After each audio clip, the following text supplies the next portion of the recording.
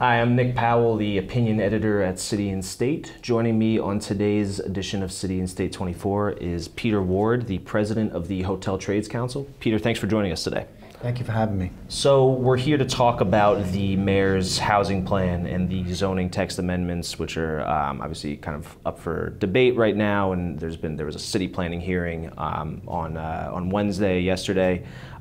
You've come out, your union, the Hotel Trades Council, among others, and along with 32BJ and 1199, have come out in favor of the mayor's housing plan. So before we kind of get into the reasons for that, I was just curious from your perspective, how, on the face of it, the Hotel Trades Council, I guess, there's not a lot in the housing plan that don't necessarily apply to your membership based on kind of what your union, the role of your union is. But so what was kind of, why get on board? What was the kind of the motivation for endorsing the plan? What was kind of, how does it relate directly to your membership? There's a number of reasons. Let me start out by saying that my members are continually challenged by the rising cost of housing. You may not know this, but we provide health care to hotel workers through a wholly owned medical apparatus that's jointly owned between the union and the hotel industry. And we own medical facilities, and out of those facilities we provide health care. If you live in the Bronx, Manhattan, Brooklyn, or Queens, you use our health centers. We don't have a health center in Staten Island, nor do we have them in Long Island or New Jersey. And members of ours who live out of area have a different coverage. They have a Blue Cross card, which is much more costly than our plan. Our plan provides extraordinary coverage for a very good value because we own and operate it, and there's no profit motive in it. Sure. So it's in our interest to control as much of the medical encounters that our members have in order to keep our overall costs down, on the theory that every dollar that doesn't go to health care is a dollar that can go into somebody's wages. Mm-hmm. What we're seeing more and more and more is that our members are now migrating out to Nassau County, migrating into the far reaches of the city because they can't access affordable housing. And it has a double consequence. First is people have to commute longer and their quality of life deteriorates. And the second is that more and more we have to spend large quantities of money to provide health care that's inferior to the health care we could provide to them if they simply could afford to continue to live in the city. So in a very real way, it affects the union and it affects our members. But I think it goes way deeper than that.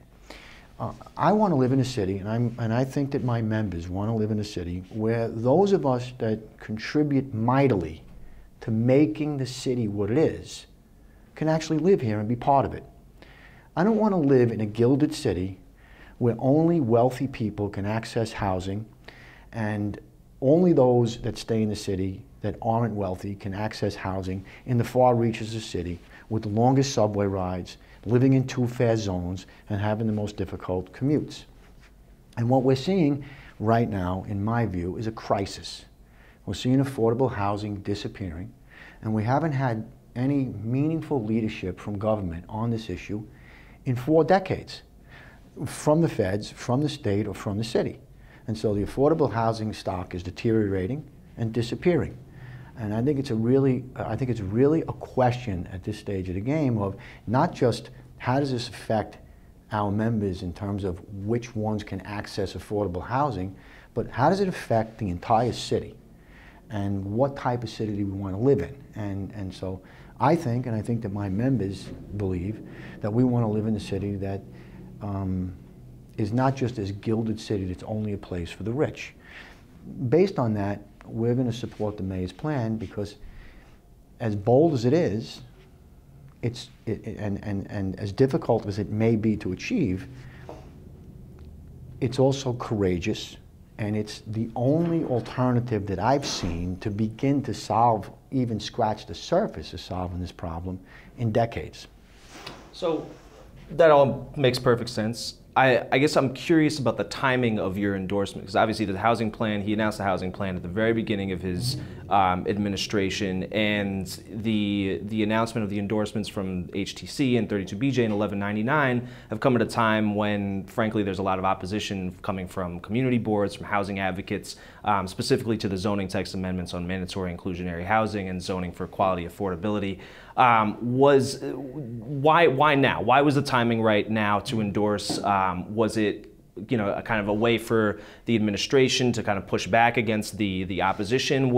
I guess I'm curious kind of to get some background on that. I can't speak for 32BJ. I can speak for hotel trades. Right. There are people and institutions that have objections to this in one form or another. I respect their right to have objections, and I hope that there's at some point in the future, they can find common ground and get to a place where they can support it. But I believe that this is such a critical, important issue that it's time for us to lend our voice to it. That we can't just sit on the sideline and allow those that have the opposite opinion we have to just simply win the day. So we have to engage, and we have to respectfully argue, in some cases with friends and colleagues, that at the end of the day, this plan is the only alternative that's out there that has some real hope of preserving affordable housing, which is disappearing rapidly, and beginning to put some new inventory on the marketplace. And while I've heard a lot of people talk about how they're in opposition to it, I haven't heard a lot of plans that significantly increase the amount of affordable housing or have a better chance of accomplishing these goals.